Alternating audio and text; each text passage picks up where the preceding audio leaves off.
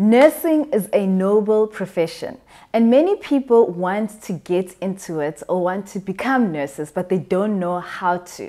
And so this is what we will be discussing today.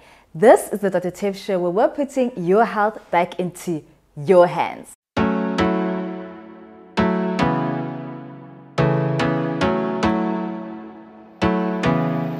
Today, I'm being joined by a very special person today because she's not only my colleague, but she's also my friend. Her name is Sister Lydia Valentine. She is a qualified professional nurse who's working at Red Cross Children's Hospital. And so she'll be exploring this topic with me today.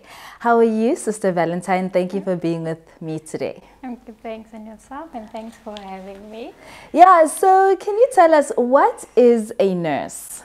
So essentially a nurse is somebody who promotes health, prevent illness. We care for all patients in all phases of their lives, and then we work with autonomy, we collaborative within a multidisciplinary team. In a nutshell, I would say that's essentially what nursing is. We obviously care for all of the population. No, that's true. But can you also tell me, like, when did you qualify to being, becoming a professional nurse? I qualified in 2015. I started studying in 2012 and finished off in 2015. So I've been working since February of 2016, and I'm still currently in the same position. In the same position. So you're a professional nurse. Yes. So what I can extrapolate is that then there are different types of nurses then. Can you explain what are these, subsets of nurses, and also what are their roles and responsibilities in the health team? So essentially, you get a variety of nurses, which I didn't cover. Yeah. But then you get an enrolled nurse assistant, you get an enrolled nurse, you get a professional nurse, and then however the professional nurse has various aspects to them. So you get operational managers, area managers, deputy managers, nursing managers of the entire hospital. Okay. But they all are essentially professional nurses. Then the enrolled nurse assistant, essentially they do basic nursing care, like your elementary care. They also assist with activities of daily life. And then your enrolled nurse, who is your staff nurse essentially, the one with the white bar. So they cover basic nursing care, a little bit of medication, wound care, and then some of them do, like, they will record your observations and take your vitals, measurements, and then they report in abnormalities. They're all the categories I just mentioned, which is your ENA and your EN. They do work under our supervision as like the PN. So your professional nurse, which is, like I said, PN now. We cover comprehensive nursing care. We promote health, like I said earlier on, prevent illness. Yeah. There's quite a diverse amount of things that we actually do. So we, like I said, we care physically for them. There's budgets that we are part of, like we do financial management.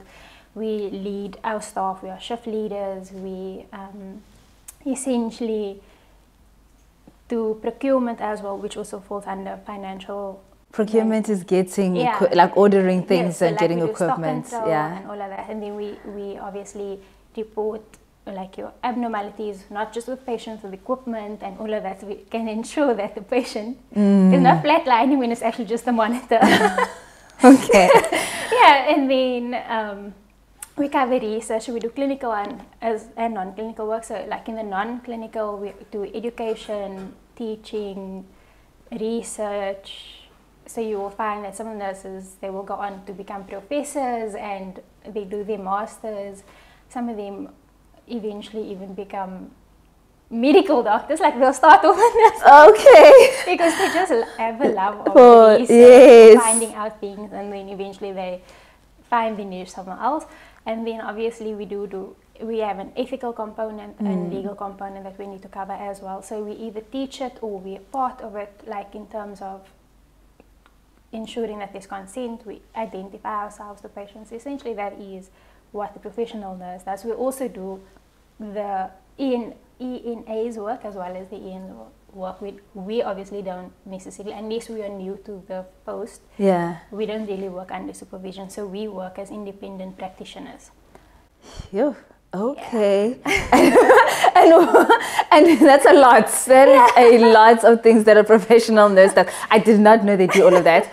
I've been educated today. So tell me, where can they work? Because now if they're doing all these roles and you're saying you can work independently, do they have to be in a hospital, clinical settings, or can they be in other places as well? Okay, so pointing out the fact that I say we work independently. If you are wanting to be a midwife, like I wanted to be a midwife. Yeah. Say if you can work in an MOU, which is your maternity and obstetrics unit. So Yeah. you can work there independently, and you'll have obviously your ENs and your ENAs with you as well. So then that will be in a day hospital setting or a clinic setting. Yeah. And then you get your clinic sisters who essentially promotes health and does preventative care. Yeah. And then you find you find nurses who can work in a day clinic. So a day clinic, excluding the clinics and the day hospitals, is a day clinic where you essentially do day surgery cases. You work there and they can go home, whether it's surgery or whether it's like patients coming in for dialysis or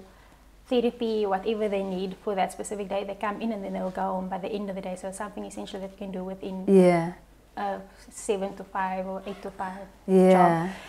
And then we obviously get those who work in hospital. We get those who work in old age homes or like carers. You get school nurses. Okay.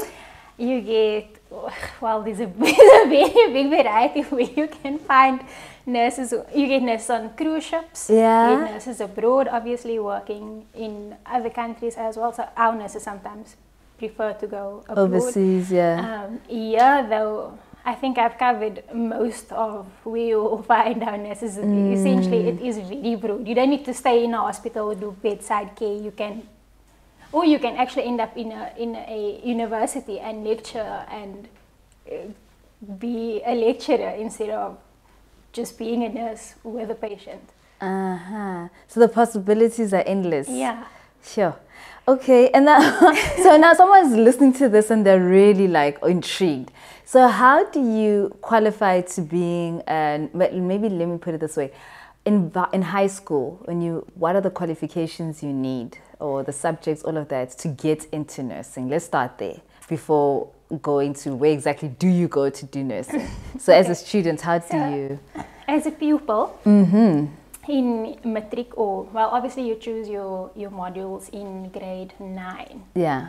So you would have to choose life sciences, which is like your human biology, and then physical sciences.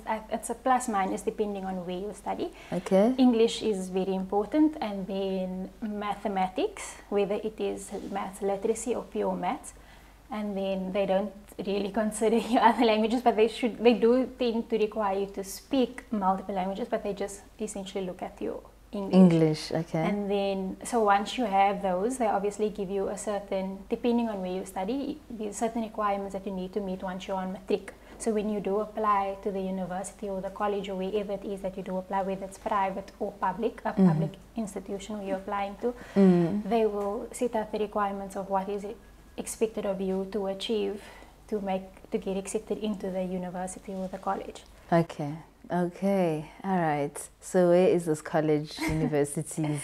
So we have colleges and university all over in South Africa. Obviously, we are based in Cape Town. So in Cape Town, we have UWC, which is the University of the Western Cape, and then Stellenbosch University, as well as CPUT, Cape Peninsula University of Technology, who covers, I don't know, well, the older folks would know Nico Milan. Okay. So that's essentially where the nursing college is. It's based in Heidelberg. Okay. But they fall under the CPUT. So they're essentially, previously they were a college, but now the university as well. Okay. And then there are other, obviously, further scattered institutions. Then Netcare is a private institution that does offer nursing as well. So those are the places. But then I think so UCT offers nursing as well, but not an undergrad program. So they just do postgrad. So whether it's a diploma or masters or PhD, but they don't do undergrad anymore. Oh, okay. And then Stellenbosch is the university that opened up the undergrad program again. I think it's 2 years now. yeah, I think it's like 2 years now that the program is open for undergrads again as well. Okay, but I think then for people who are interested, they should actually go and research in their different provinces where they can get in, or where they are offering those courses. So on the South African Nursing Council website, you will find the accredited institutions there. So whether it's private or public institutions, you can find it there. If they are not accredited, please don't study there. So don't waste your time with unaccredited or non-accredited facilities, no matter how much they say they can do this for you. Okay, so what has your experience been as a sister? You know, have you found it rewarding? Well, I think nursing has its ups and downs. Yeah, true. In recent years, I found it to be very rewarding. Well, initially as a student, I found it very rewarding as well. I don't know, my patients were very fond of me. Yeah, I can see why. I think it's just my bubbly personality and speaking to them and sitting down and, you know, because a lot of the patients that we get is not from Cape Town. Okay. It's not even from South Africa, so you just sit down and you will have a conversation with them, and they don't actually get visitors, and you will speak to them.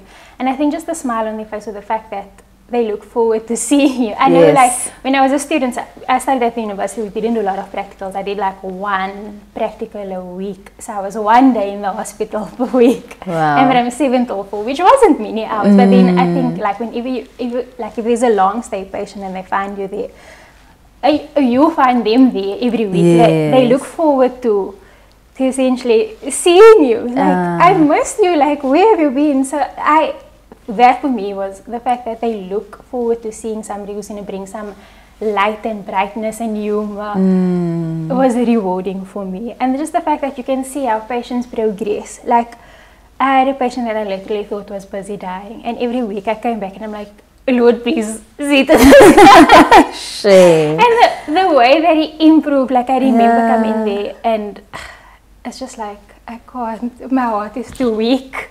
And you get there and eventually they're going home like, what happened to the patient that was in that cubicle? No, you got better and he was discharged. That to me is the most rewarding thing ever. And now at the moment I'm in theatre, and I think the rewarding aspects for me are my patients come in very, very ill. Like, for some reason I get like the sickest of the sickest patients. Shame, man. And seeing them recover and hearing their good stories, and they go home, whether they are post-transplant or we removed the Wilms tumor or something, and them going home and they are okay, that to me is very, very rewarding. Yeah. No, that's very touching, and that's a reflection that I think each person or every person out there should know, that nursing is rewarding. But why is it that people have a negative perception of sisters? Do you think that people think negatively about sisters? Because they're forever on the news. They dropped a baby, they did this, they did that, you know. Baby got stolen. Yeah, like why do you think that nursing gets such a bad rep out there? I'll speak from my experience. Yes. So I told you, there is an article where it says essentially nurses are devils in white, exactly. In white clothing, imagine. Yeah, that I was very shocked by, but I could agree with it as well. Because you walk into, like when I was a student and I walked into a ward, and coming from the university, it was just like, we won't teach you. Because you come one day a week, so we're going to teach you now, and then next week you won't know, we will need to reteach it to you. And it was just an unfortunate affair for me. I was just like, I just started, I don't know anything, but I really need to learn. So I was eager to learn, and I think that helped me. And then I think people sort of changed because they're like, okay, yeah, somebody who's willing to learn. But just that, the treatment that you get of like, you come once a week, so we won't teach you, that was off-putting. Like, I thought, well, I didn't quit. Obviously, no, I didn't. You didn't say you are. But that, and sometimes you walk into environments and it's very hostile because it's either these critical patients and they expect you to require a certain knowledge and have insight, but how do you have it when there's nobody guiding you? So there is that hostility, and sometimes just the bedside manner. People come in and, like, I think they forget to leave their personality clashes at home. Yeah, like they bring them to work. I mean, we're human at the end of the day, so we do sometimes. There are days you wake up and you're not feeling great, and it's not your best day. So yes, we do understand that. We acknowledge that, but then there are just days where, I don't know, like I had somebody who, she was just always horrible, like period, and I was just like, at the end of the day, your patient doesn't deserve this. So I think that's why people look at us in a bad. Like, I know also, like, sometimes the influx of patients within Cape Town is like, I think you would know because you have clinics that's overfilled with, like, overbooked, like crazy, yeah. So now you're working through a load of patients, and like in the clinics, for instance, and I think this is where I saw it often, people would then take a break. And patients would not be happy with that. But you obviously need to see to yourself as well so that you can see to your patients. And I think people view you as bad because now you're taking an hour break, yet you still have 30 patients to see to. But at the end of the day, it's either we are short of staff and they need to create more staff to see to the influx of patients. Yeah. Or you need to vocalize to your patient or communicate with them, like, or your clients, depending on where you're working. Look, this is what it is like. And sometimes I think if communication is important so that people don't view you like, this is happening or there's a bad aspect to it. Sometimes it's literally just in communication to make them understand why you're going to be away for a certain period or how long it may be, the expected time period. Sometimes the hospitals will put on signs that will say, like, an expected waiting period, then okay, if I come in, you come in with your lunch, you come in with your breakfast or whatever, and that sort of out. You wait, yeah. So that's how you can essentially overcome it. There are people who obviously view nursing in a positive aspect because they have probably experienced the good side of it. The good side of very professional and excellent nurses, because yes, there are those out there. Like, I have quite a few friends who studied with me who I would literally submit their name to the Department of Health and say, this person deserves a Nobel Prize because they are so good at their job. So yes, there are people who view it in a bad light and those who view it in a positive light as well. Okay. And so what would your advice be for prospective students who want to do nursing? What would your advice be to them? I would advise them that if they are compassionate, unpassionate, they have empathy, they are kind, and they treat humans like human, then they are more than welcome to join us. Because at the end of the day, a patient comes in and they obviously, you don't ask to be sick, you don't ask to gain certain illnesses or diseases. You just need, you're already like afraid in that moment or anxious. You don't need somebody to be rude to you or anything. So we just essentially need people who will come, people who are understanding, people who can communicate, people who are assertive and advocate and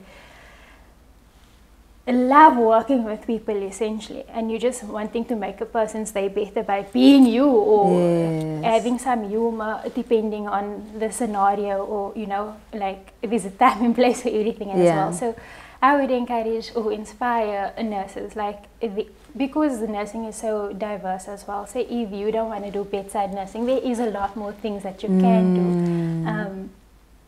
Like, nursing is a broad aspect. Like, literally, we spoke about it earlier on. There's like a very big variety of things that you can do. And if you do love working with people, then maybe nursing can be for you. For you.